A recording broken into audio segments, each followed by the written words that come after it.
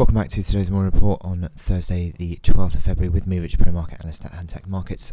I'm going to move on to cable now, and cable has formed support and continues to use that 52 big figure level as the basis of support in the last few days, and it certainly looks like it's starting to push higher, get a little bit of uptick back towards that 52.70, but it also looks like we could be coming towards a test of that 53 big figure level that was yesterday's highs.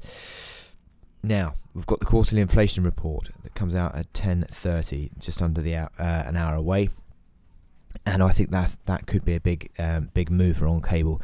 If that comes out and the Bank of England has a bit more of a hawkish stance, then we could see cable rallying, certainly to retest that 53.50 level, and if that breaks out that to the upside, we're back towards a test of 54.85. which is the next real congestion zone, and there's not really much resistance to happen until you get up to there. Between these in this range here, there's not a great deal of resistance, so it could be a nice gain. In terms of the daily chart, certainly the fact that the RSI is now settling around that 50 level is a decent improvement in the momentum. Also, the MACD lines continue to rally. Stochastic settling, also a nice configuration.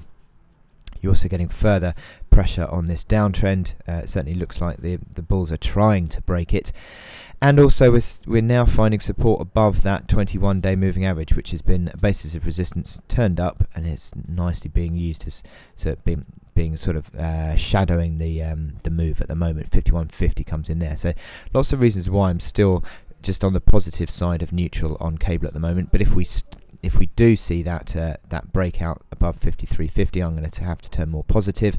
But at the moment, I think I'm waiting for this Bank of England quarterly inflation report, which I think could be a major driver of cable. But certainly 52 figure being a nice support. If you lose 52 figure, then maybe you're back towards the 51.35 support. But certainly I think 52 figure is a decent near-term pivot level. It had been a very strong resistance on the near-term chart. It's now become a very strong support. So I wish you good luck in your trading on cable, and don't forget that quarterly inflation report, and I will speak to you later. Thank you.